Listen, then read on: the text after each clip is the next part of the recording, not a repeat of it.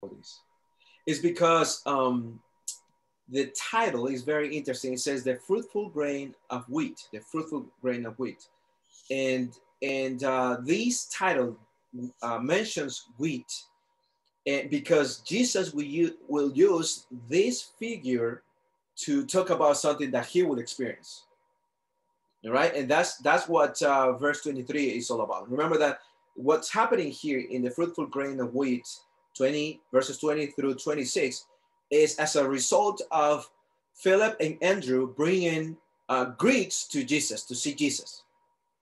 In other words, the Greeks are coming to see Jesus. They came to Philip, and Philip brought them to Andrew so that both together can bring it to Jesus, right?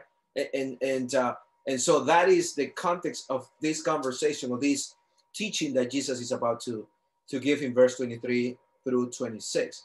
And so especially, and then we move to a different section. But the title kind of caught my attention because of the wheat part. And the question that we had to ask ourselves here is why is Jesus using the wheat? Why is Jesus using wheat to represent what is that he is about to experience? And so that is what we are going to be dealing with today, and that is verse 23. And so he says, so again, remember the Greeks, and then Philip and Andrew are coming to Jesus. Jesus sees them, and then he says the following, what is found in verse 23. But Jesus answered them, saying, the hour has come that the Son of Man should be glorified. And so we already talked about this, but I want you to keep in your mind that we are in the second half of the gospel, which means we are now entering into the last days of Jesus on earth, right? Right before the cross, right after the cross. And so we need to keep that in our minds, because Jesus now is preparing the disciples even more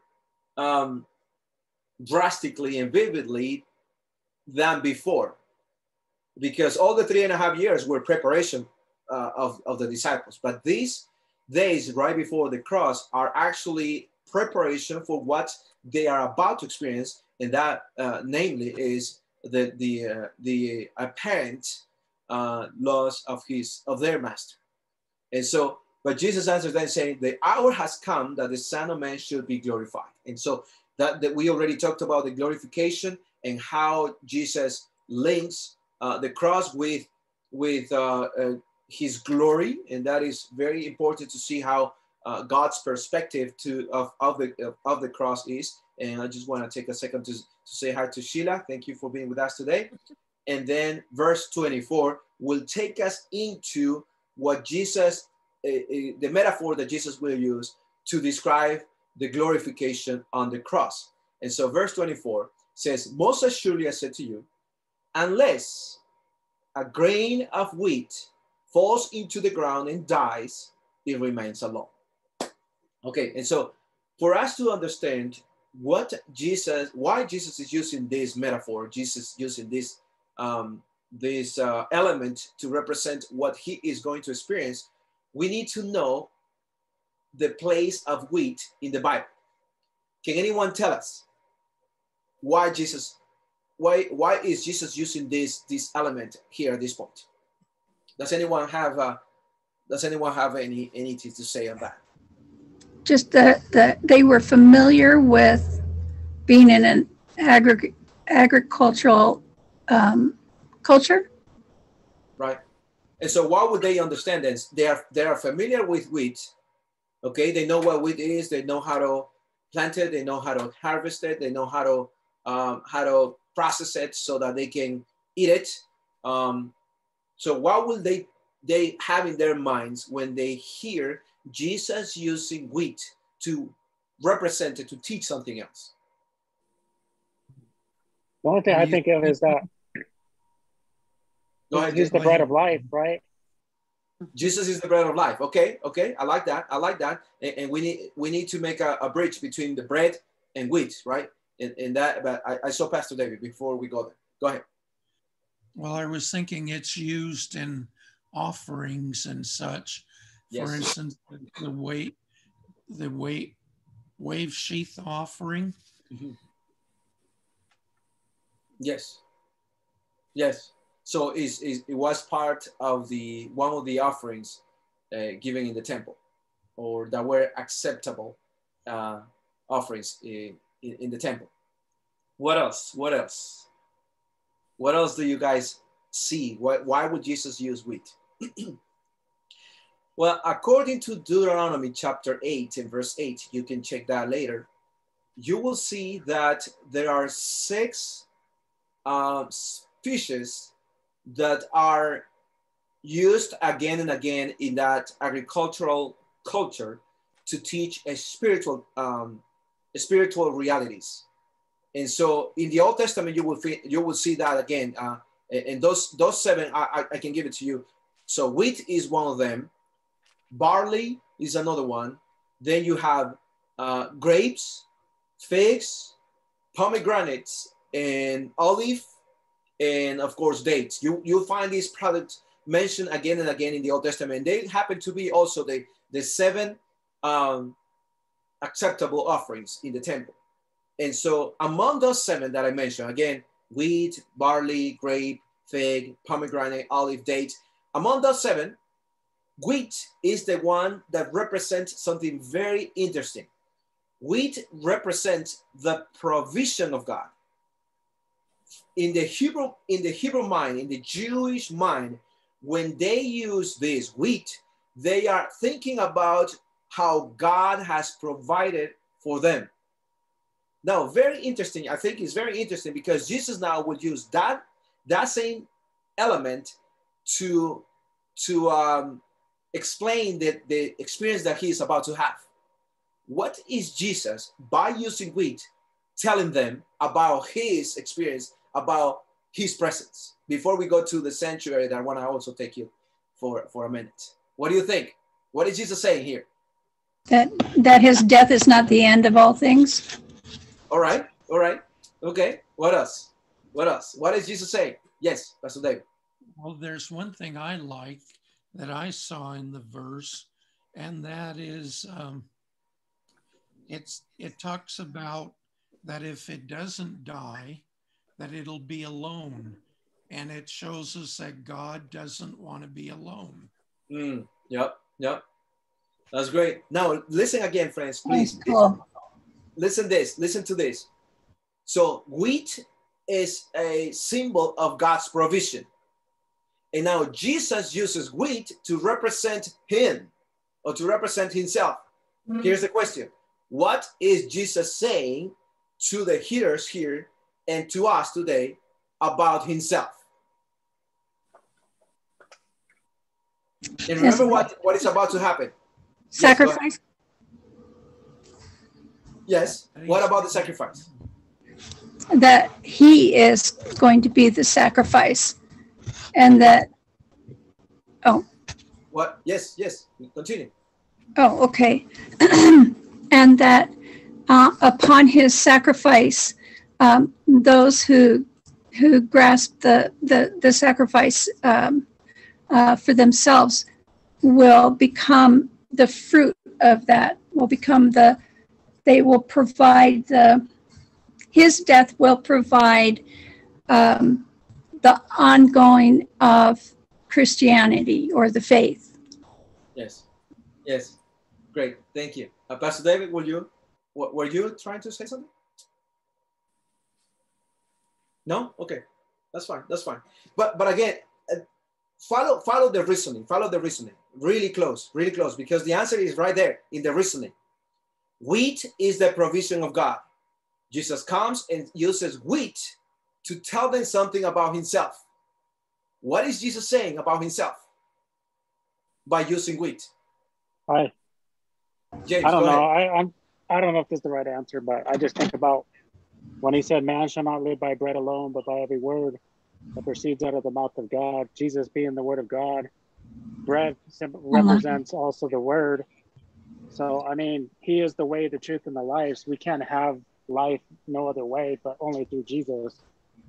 So I don't know if that's answering your question. Amen. All those answers are correct, but the reasoning is simple. Wheat is the provision of God. Jesus uses wheat. What is Jesus telling he is to his audience? He is the provision of God. He is the provision of God. The And remember provision of that the Lamb. Jesus just said, the Son of God, the Son of Man is about to be glorified. So what is about to happen on the cross is the provision of God for the debt we have with him. Jesus is the provision. The wheat is the symbol that Jesus uses to tell us, to teach us that he's the provision. He is the ultimate provision given for man. Again, John 3:16. For God so loved the world that he gave his only begotten son. This is the offering that God is given on our behalf. The Son gives his life as the ultimate provision of God for our sinful lives, for the consequences of what we have gotten ourselves into. So, wheat's provision of God, Jesus using wheat is telling us he is the ultimate provision of God. Do you see it now, friends? Yes. Okay, so and then again, what Terry was saying, what James was saying, all that goes hand to hand. It's actually go along. But I'd like to go back to what James was saying in the beginning, talking about bread, and he made a connection, the spiritual connection with the bread of life, and even the Bible and so on. So, of course, the best product that comes out of wheat is bread, correct? The most popular one is bread. Yes. Is bread. So they were very, very familiar with bread, and they knew that bread came from wheat, right? So, what is bread a symbol of? That bread was a daily food for them. It was a daily food. It's also in the sanctuary. Yes, we are gonna go there. That's what I'm it's going. part of the symbol of yeah. Yes, sir. The showbread. Sir. Yes, sir. That's what I'm going there. So bread is a symbol, is the result of wheat, right? And it was a daily meal for them, a daily food for them. So that actually is a reminder for the Jew of the provision of God. Bread was a reminder for the Jew of the provision of God. Now, with that thought in mind, we move ourselves all the way to the sanctuary, and we find bread in the holy place, right? 12 pieces of them, 12 pieces of bread, 12 loaves of bread, if you please. Now, in the sanctuary, the 12 pieces of bread represented the presence of God, right? And it needed to be there constantly, like day after day. They would replace it after 7 days and all that. Day after day, on the Sabbath, they would replace a new. They would put a new group of bread, and so it was a constant reminder of the presence of God. The presence of God and the provision of God are one and the same, because God is with us that we receive the blessings that God has for us. Now, the greatest of all the presence of God, the greatest of all the provisions of God is the one that is coming in chapter 12 and says, just like the wheat, and uses to describe what he is about to do. We uses this particular element out of the 7 that were acceptable in the temple. He uses wheat. He didn't use barley. He didn't use grape, figs, pomegranate, olives, or even dates. He used that particular one, wheat, the only one that is found in the sanctuary. Okay, Pastor Dave. Ellen White brings out that the table of showbread is God's throne in the holy place, just like the ark is the mercy seat, is God's throne in the most holy place. And so when in the Bible we see that Christ moves from the holy place to the most holy place, the throne that is left vacated is the table of showbread throne. The interesting thing is this bread is on the table of showbread. And so it's like Jesus represents before the Father, mankind, as well as represents God to us. Jesus is on the throne of God as the bread of life, but he also has 12 representing the tribes of Israel, which means in a sense that mankind, those that overcome, will sit down with me on my throne also. And I thought that was interesting. Right. Great. Thank you for that clarification. James, go ahead, please. I just wanted to add something too to what Pastor was saying, as well as the showbread. I heard a really cool sermon from Pastor Doug Batchelor a while back, saying that there's 3 elements of spiritual fitness, and they are they're breathing, eating, and exercising. If you're breathing, you're praying, which the altar of incense represents praying. If you're eating, it represents the showbread, which is being in God's word. And the exercise is the candlesticks, which represent our light, which is being a witness to others, sharing the good news, the everlasting gospel. Right. And I think another interesting thing is the number 12, because doesn't 12 represent God's church? Yes. Doesn't that usually symbolize God's church? So that's all I wanted to say. Yes. Thank you. Have you seen? Have you come across the a series on our YouTube channel on the gospel in a building, James? Have you heard about that? The gospel in a building, James? Okay, he went away.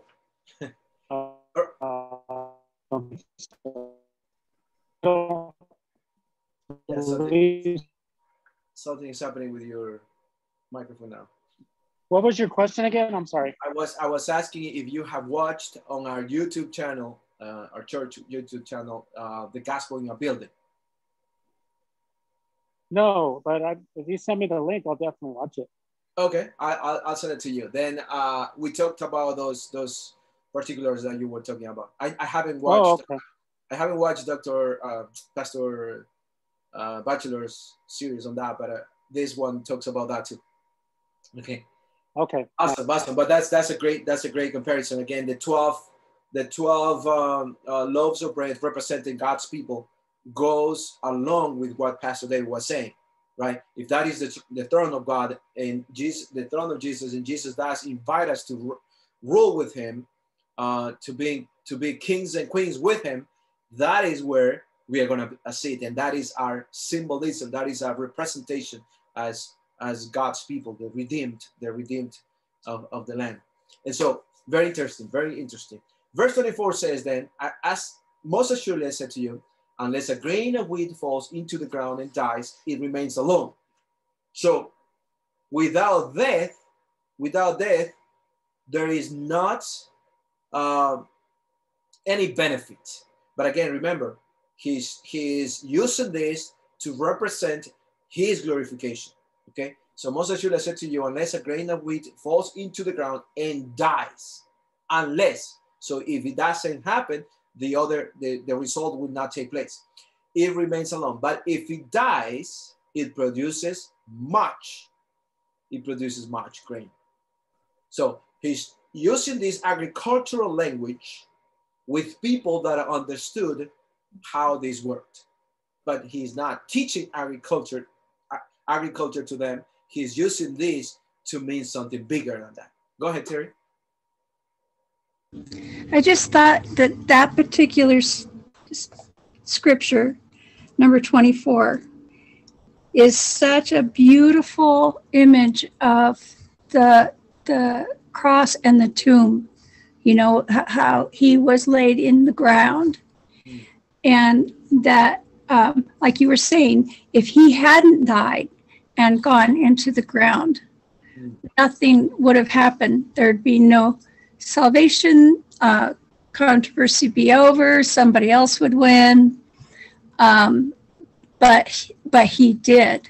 He did come and he did die and he did go into the tomb, and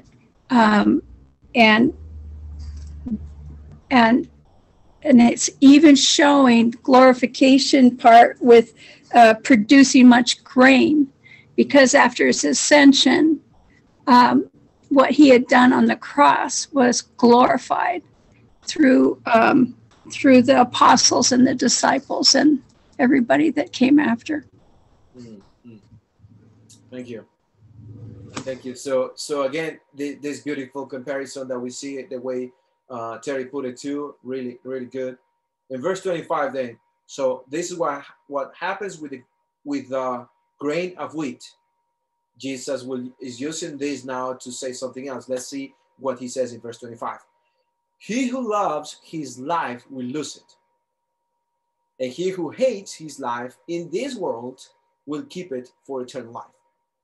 Now, when Jesus is talking about the cross, because we know that's what he's referring to by being glorified and the wheat of grain dying to give much grain, produce much grain, why is he now going from himself and what he's talking about himself to what will happen with us? He who loves his life will lose it, and he who hates his life in this world will keep it for eternal life.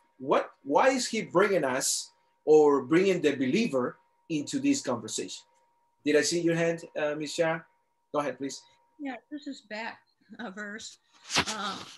Actually, some of the fruit of Jesus dying was when he was resurrected. When there was an earthquake, when he died, people came out of their graves. And then when he was resurrected, those people were resurrected too. And they were the first fruits, or the multiplication of the seed dying, having the seed, but some of the multiplication was already done. Even before the ascension, you mean, right? Mm-hmm. Yes. That's right. So again, my question. So Jesus is using the wheat and the dying of the grain to produce much grain, to talk about the glorification which happens on the cross. Now, in verse 25, we already read that he moved from what he is about to do in the symbolism of the wheat to what the believer will do. In verse 25, he who loves his life will lose it, and he who hates his life in this world will keep it for eternal life. Why is he making this move? Why is the move necessary at this moment? Can anyone take that question?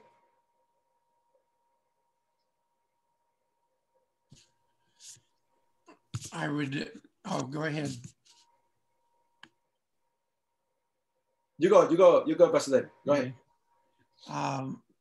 Well, it's referring back to the last verse. Mm-hmm. If you hate your life, and that's the same as being planted. And if you love your life, it's the same as not being planted. So if all we do is live for ourselves, we're going to be alone. But if we live for others, we'll have lots of people around us in heaven. Mm-hmm. Mm-hmm. Thank you. Anyone else? Again, Terry, I saw your hand. Go ahead. I was just going to add, it reminds me of that scripture that talks about he who loves his life will lose it. And he who, how's it go? Hates his life in this world will keep it for eternal life? Yeah. That's verse 25. That's what we are. Oh, I'm sorry. Right now.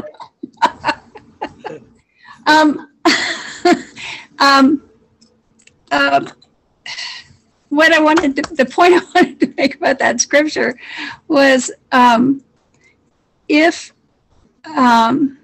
we aren't willing to sacrifice, if we're not living a life of self-sacrifice, if we're not dying to our own desires, our own passions, our own appetites, our own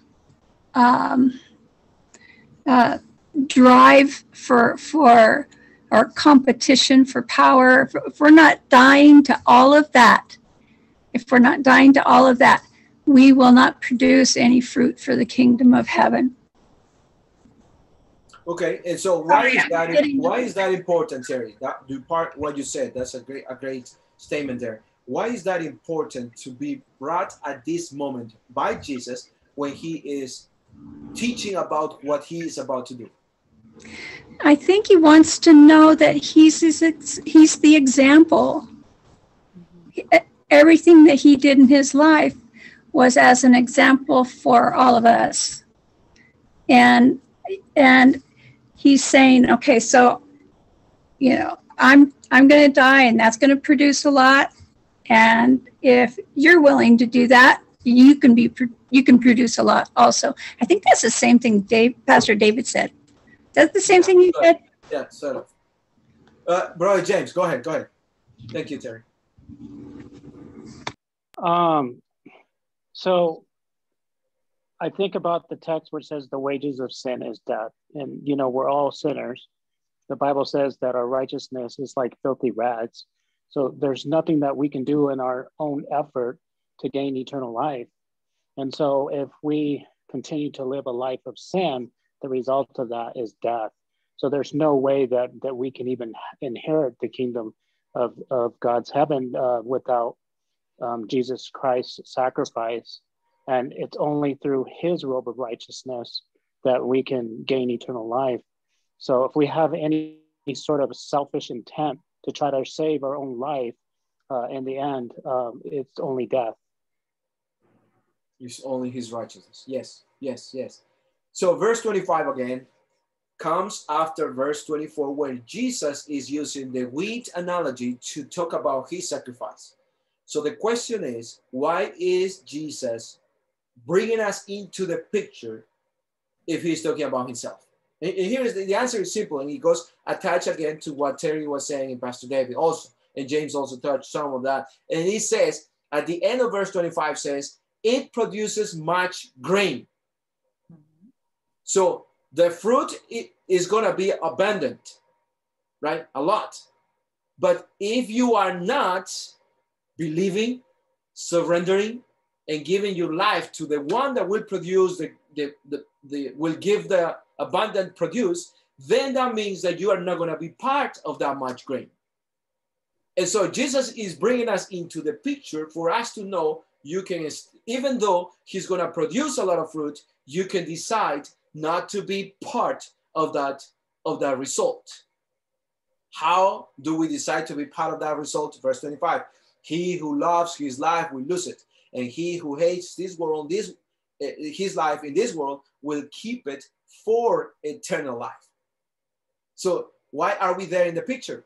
Because though Jesus died on the cross, though Jesus was glorified on the cross, though Jesus had to die so that much grain, much fruit will be produced, that you can, by your own decision, be not part of that much produce, much grain that Jesus is talking about. Do you see it, friends?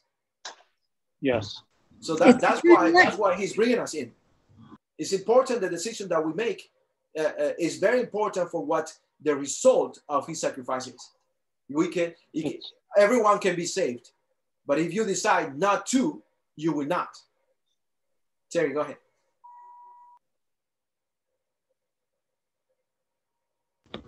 It's also saying that if you want eternal life, this is the way you have to go. This is the path.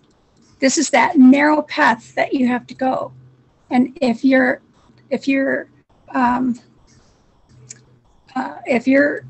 going down that broad path, you're not going to have that eternal life.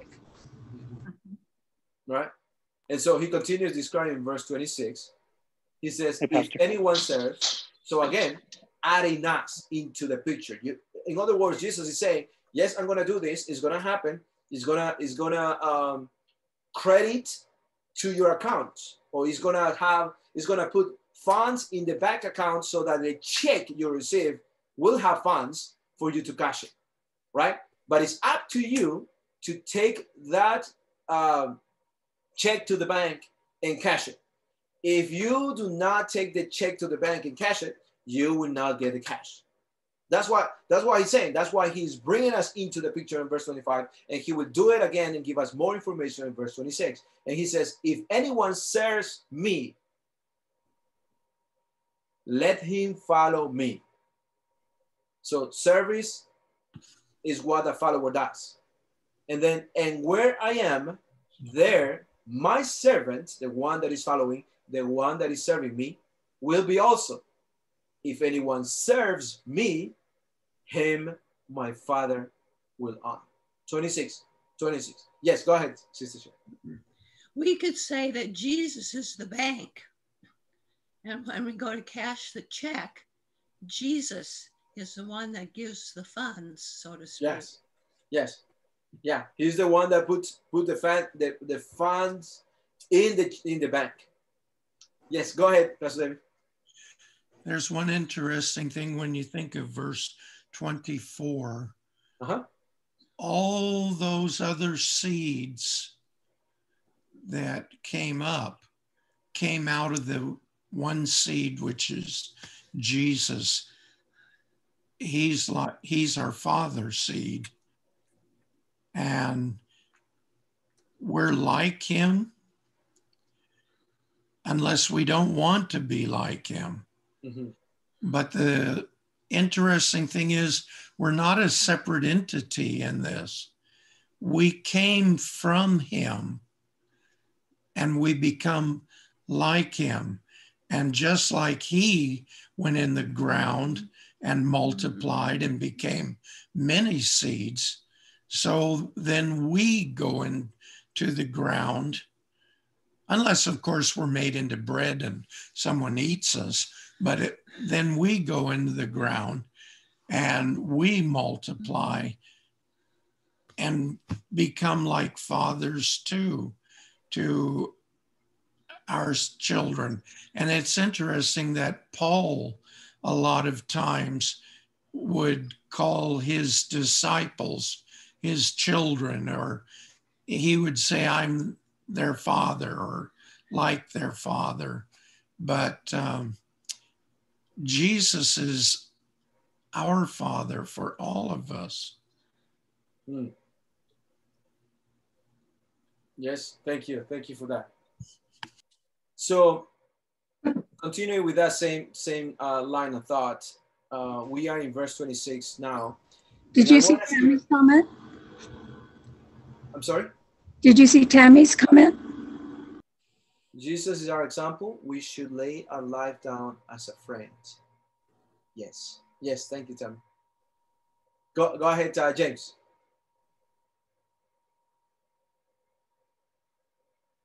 James,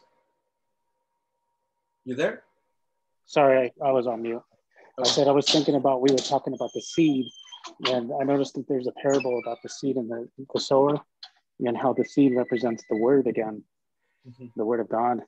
So like almost in a sense, when we're following Christ, we can't help not to say something. We have to say something. You know, his last command when he went to heaven was go therefore and teach all nations. So it's our duty and obligation to share the everlasting gospel to anyone that we encounter. And that's kind of what we do when we're a follower of Christ. Yeah. And that has to do actually with the word serve that we find in verse 26. Let me make the connection with what you said, James. In verse 26 again, we read, if anyone serves me, let him follow me. So a follower of Jesus serves Jesus. That's what a follower is. A follower of Jesus serves Jesus. It's not just one that studies the Bible. It's one that does something with that study that he does. A follower of Jesus serves Jesus. Go ahead, Pastor.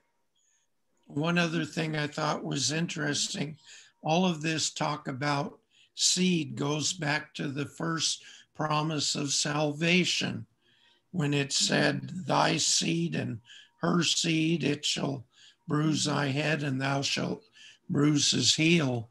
Jesus is called the seed there. And as Paul liked to say, that seed singular. Mm-hmm. Right, talking about Jesus. So Genesis 3:15 is the proto gospel, right? He's talking about Jesus. And so Jesus comes here and he uses another seed, wheat, which is a symbol of God's provision, and he uses it to talk about himself. But I want us to elaborate a little more on 26. Can we do that? Can we talk about 26 now? Verse 26. So go ahead, Terry. The thing that verse 26 reminded me of, when it says that we will be his, he says, you will serve me, follow me, where I am my servant, serve me, my Father will honor. What that reminds me of is, if we, it's the opposite. Oh, now I lost the scripture. But it's in Psalm 51, I can't remember exactly, but when David was talking about his sin, and we think about what happened to Uriah, we think about what happened to Bathsheba, but and ultimately the baby, he said, against you and you alone have I sinned. Now that one I'm still teasing out, but the point I'm making is he's talking about the sin went against God. And it's like, this is like the opposite of it. So like, if you're sinning against God. If you're serving God. Or you're not. But you know what I'm saying? Right. So this again, 26 is what you're talking about, Terry. Thank you very much. So if anyone serves, so still talking about those who can be part of the much grain that Jesus says that his glorification will produce. He says, if anyone serves me, let him follow me. Again, a follower serves him. And I wanted to make the connection with what James said, because I thought that's what the verse 26 is actually talking about. And because the word serve, or the verb to serve, is the word where we get in the Greek, where we get the name for an office in the church.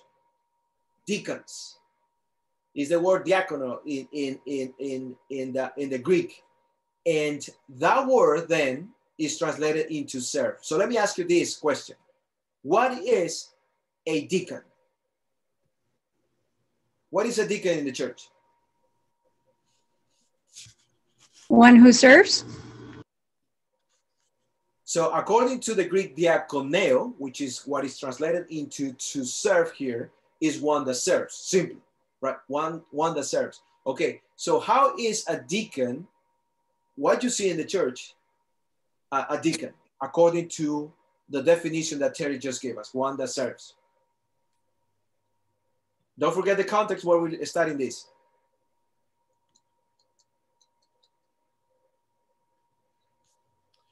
Yes, Pastor Dave. Well, I'd like to take it, but it may be a little bit weird sounding in a sense. We've been talking about wheat, which the only reason wheat is good is if we make it into bread. Yes. And in John 6, Jesus said, I am the bread of life. Except you eat my flesh and drink my blood, you have no place with me. And here, this text says, if any man serve me. Mm-hmm. And we have the deacons serve the bread. maybe the serving is serving the bread, Yes. which the bread is Jesus. Yes. And so bread of life. And so if we serve Jesus, then the Father honors us. Yes, that's exactly what we were looking for, friends. Remember, the context is talking about wheat, and we already saw that the food that comes out of wheat is bread. And James already brought us a couple of times to the importance of the Word of God and the importance of testimony and witnessing. And so what is a deacon to do? A deacon is to serve. Serve what? Serve the food. The word serve of God. the food. Serve bread, the Word of God. A deacon is not one that is selected in the church to collect offerings and tithing offerings. Though we have made a deacon for that in a church, sadly.